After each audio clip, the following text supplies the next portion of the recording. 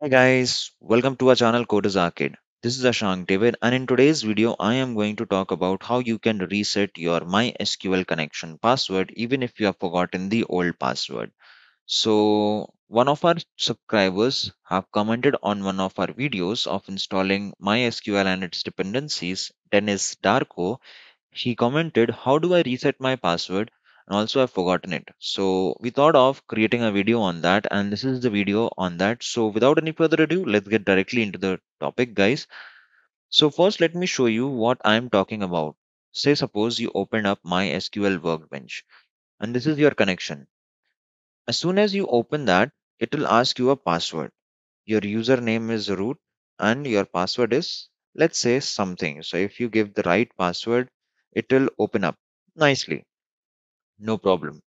But let's say you have forgotten the password. So this time you opened it up and I have given some wrong password. If I press enter, it will show you something like this. This is the error it will show you.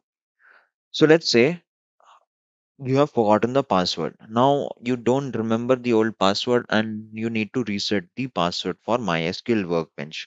Or if you use a MySQL client, your client is not working. It is getting crashed again and again. How you can fix this problem? So let us talk about how you can reset the password without any problem.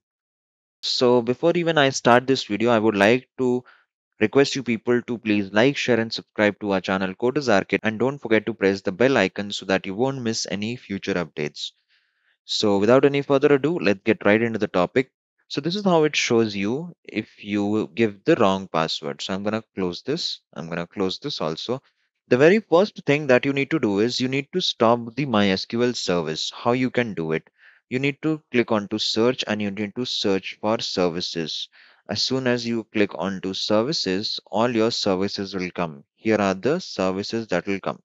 Now you need to search for MySQL service. As soon as you search for MySQL service, this is the MySQL service, MySQL 80 service.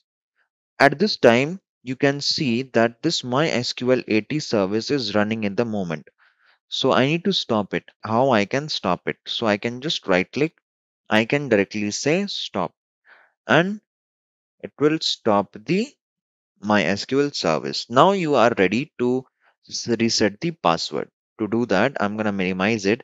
Now in the next step, you need to create a text document file. So let's say I went into my D drive and here I right click, I clicked onto new, I clicked onto text document. And here I said I'll name it as password. Press enter and I'm gonna open up this file. Here I'm going to write a new command, guys, to show you how you can reset it. So you will write here alter, you will say user and space. In the single quotes you will say root. What is this root? This is the username folder. So let me show you what I'm talking about. As soon as you open up MySQL Workbench, this is the user root. So you'll give that whatever your username is, you will give that here.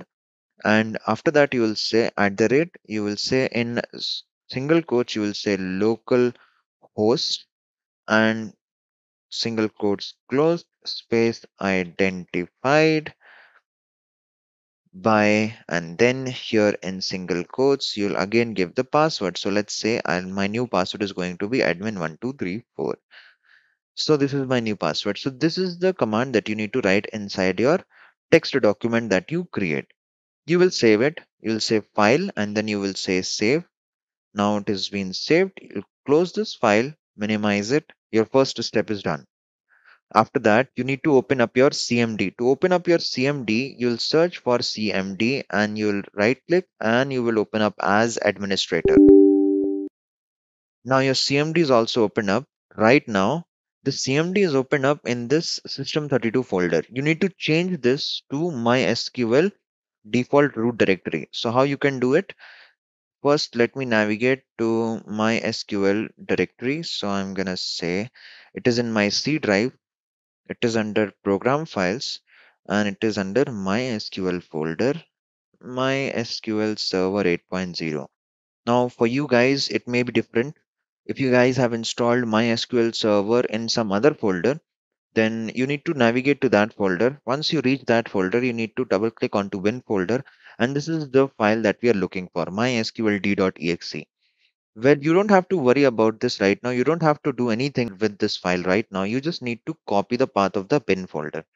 So you copy it, you right click and copy it, and then you go back to your CMD. Here you say cd space and you say the path that you copied. Press enter and your CMD will change your path to this particular MySQL server bin folder. Next, you need to type here mysqld space hyphen hyphen default hyphen, I'll say file equals to, and here I need to give the file for the configuration of MySQL. This file you will find, I'll tell you where. You will go to your C drive, and here you need to search for program data folder. Now usually this folder will be hidden.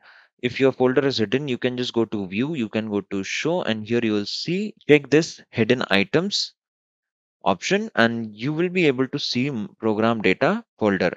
Click onto that, and then you need to go to MySQL. There you go, this is MySQL, and here you will click onto MySQL Server 8.0, and this is your my.ini file. So you need to give the path of this file right there in your defaults path here, defaults file. You'll copy this path as usual, and I'll say copy. And I'm going to open up my CMD back here in double quotes. I'm going to write the path, and I'll say backslash and name of that my.ini file, and I'll say double quotes closed. After this, you give one space and you say hyphen hyphen two times, and you will say init, and after that you will say hyphen file again, and this time equals to, you will give the file which you have stored into your D drive or wherever. So my password.txt file is stored into my D drive. So I'll, in the double quotes, I'll say D, and here the name of the file. Close this. After this, you say hyphen hyphen console, and this is the command. So first you will write mysql d space hyphen hyphen defaults hyphen file equals to, then you give the path of that my ini, and then you will say double hyphen, you will say init hyphen file equals to, then your path of that password.txt file space hyphen hyphen console. Once you do that, press enter, and it should come something like this. There you go. It says MySQL server ready for connections. Your password is successfully changed now, guys. So whatever password you have given into that password.txt file, that password will be saved as a new password. Now, next, you can test it through going to your MySQL Workbench. If you click onto that, you can see if I give the new password, which is admin1234, press enter, and there you go. It is working fine, no problem. Now it is working with the new password, but as soon as you close this CMD window, your MySQL server will again shut down because we have forcefully stopped it from the services.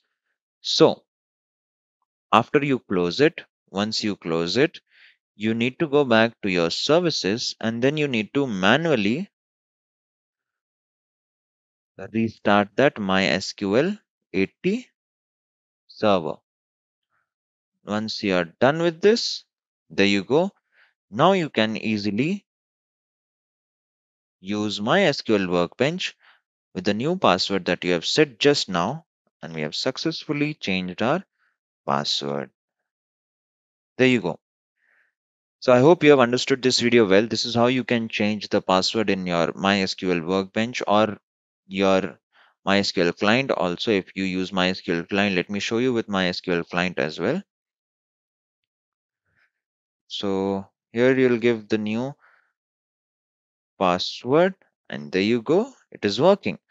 So this is how you do it without remembering your old password. This is how you can reset the password of MySQL connection anytime, how many number of times you want. You can just do it even if you've forgotten it. This is how you do it, guys. I hope you have understood this well. If you have any doubts into this video, please tell us in the comment section. I'm gonna clear all your doubts. So that's it for this video, guys. I hope you have liked it. I'll see you guys in the next one. This is Ashank David signing off. And don't forget to press like, share, and subscribe to our channel Coders Arcade. And don't forget to press the bell icon so that you won't miss any future updates. So I'll see you guys in the next one. Till then, happy learning.